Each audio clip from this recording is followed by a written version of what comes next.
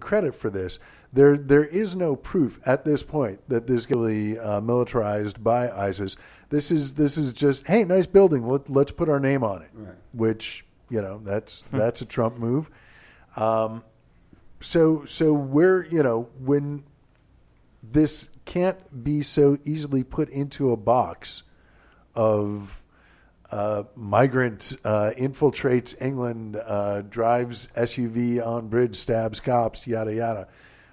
So where does the Republican Party go from here? How do they make this fit their narrative of why we should be rounding up Mexicans? I don't think there's any hope for that. Just the looks on both. What are you asking? You're asking us to prove something that doesn't exist. Yeah, and the entirety of the travel ban is based on a completely false premise. It provides zero security based on the experiences that we've had. So I don't know what hope there is for convincing the Republicans. But. Well, we will find out, and we will examine this more on the next episode of Let's Be Treasonable. Anything to plug, gentlemen? No, I don't. I don't have anything right now.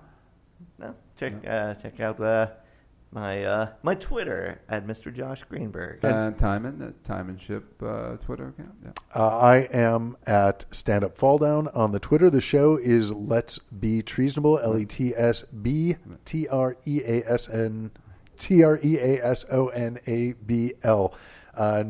No E's at the end of the words, just the ones that exist in the middle.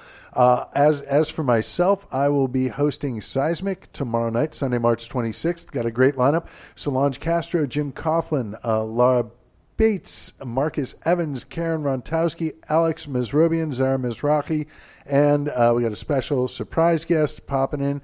So that's going to be a fun show. It's happening at Muse on 8th in Los Angeles.